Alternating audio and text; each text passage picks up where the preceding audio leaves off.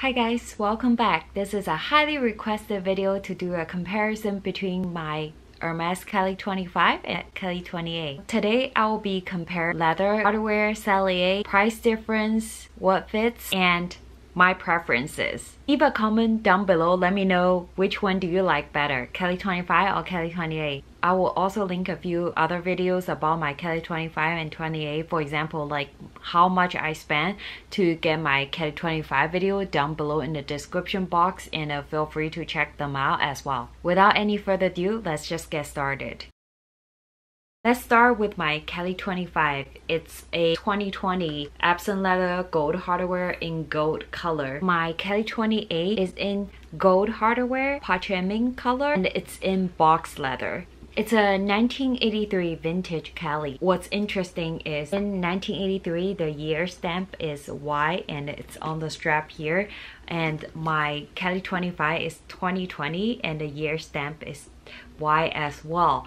But it's not on the strap anymore because Hermes no longer putting the year stamp on the strap here. It's together with the serial number inside of this bag. It's just a coincidence, like both of my Kellys are in the year with the Y stamp. Box leather is really shiny, glossy. I don't know if you can tell, it's a really nice leather. So a lot of vintage Hermes bags are in box leather, but starting from 2020, they started bringing back the older box leather into a lot of bags as well. One of the characteristics is that box leather is, relatively speaking, easier to get scratched. I really don't mind it because I think it's just a really nice character of the box leather.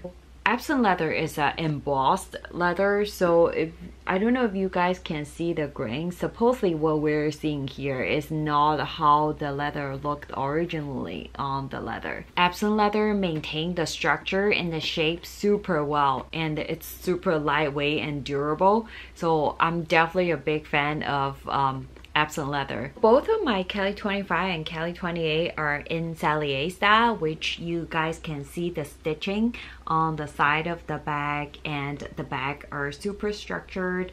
There's another style called a retorn. I'm not a huge fan of the slouchy bags, at least for now. I just love the Sellier bags so much. And then here, so you guys can see the side looks pretty similar, and it's just that the 28 is a little bit bigger and taller and in the front as well, and then the back looks the same as well.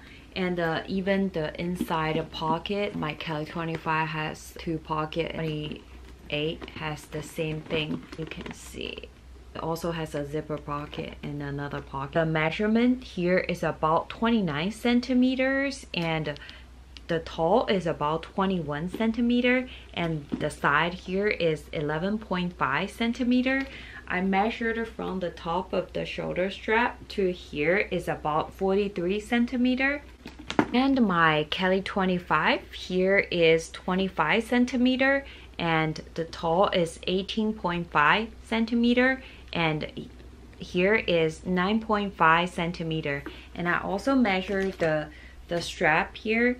It's about 47 centimeter. You guys know that supposedly these bags are 25 centimeter and 28 centimeter, but it's not necessarily exact to be 25 or 28 because these bags are handmade. Sometimes they're like slightly off to the exact measurement, but I think it's really nice because your bag is unique, and every single one of those bags are special made.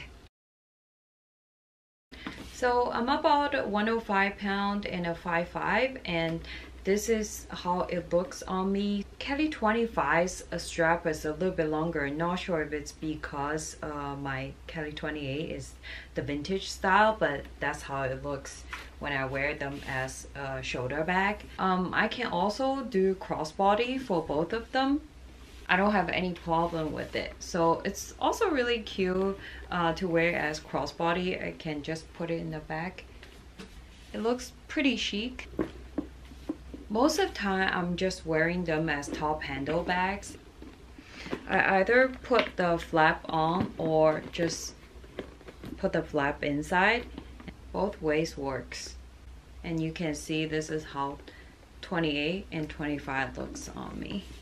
28, 25. So I stuffed my Kelly 28 and I'm gonna take everything out and try to fit them into my Kelly 25. And let me show you guys. And this is my Refa charger, my Twilly, chapstick, my key, Chanel hand cream, foundation, Hermes lipstick, face mist, Chanel lipstick, sunglasses, card case, alcohol wipes, AirPods. That's it. So, I'm trying to put everything in here.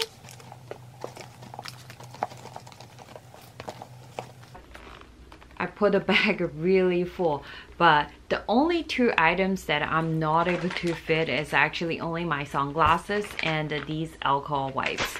So surprisingly, Kelly 25 are able to fit a little bit more than I thought. Definitely really good size. There's definitely some differences. 28 can fit more stuff than 25, but I don't think the difference is that big. I paid about 11,300 something for my Kelly 25 in the boutique. My vintage Kelly 28, I paid about a little over 7,000. I don't know how much exactly a 28 costs in the boutique at this moment, but I did ask my essay this question. So she told me it really depends on the leather that will make a difference. And also, generally speaking, Kelly 28 is 1,000 or 2,000 more expensive than Kelly 25. Any of you are interested in getting one in the boutique, this is a FYI. A lot of people think that Kellys are really hard to get stuff out of them. I don't have any problem with it. It's because I never really like close my bag fully and then takes the strap out and then open the bag. That's why it's not that difficult for me to get stuff. The other thing that I really like both Kelly 25 and 28 is because they have straps, and it's super important for me to be hands-free, especially I'm a mom now. I love both of them so much. I would say if you would like to carry a little bit more stuff, then you should go for the Kelly 28. But if you don't carry that much stuff and Kelly 25 is really good enough for the essentials based on what fits in the bag comparison, the size difference is not that big. The other thing that I want to mention is that because the small bag is so in trend right now, it is a little bit more difficult to get a Kelly 25 than a Kelly 28. So I'm not talking about exceptions. Maybe you're luckier and you don't have to spend that much, but generally speaking, if you want to get a smaller bag like 25, you're supposed to spend more than Kelly 28.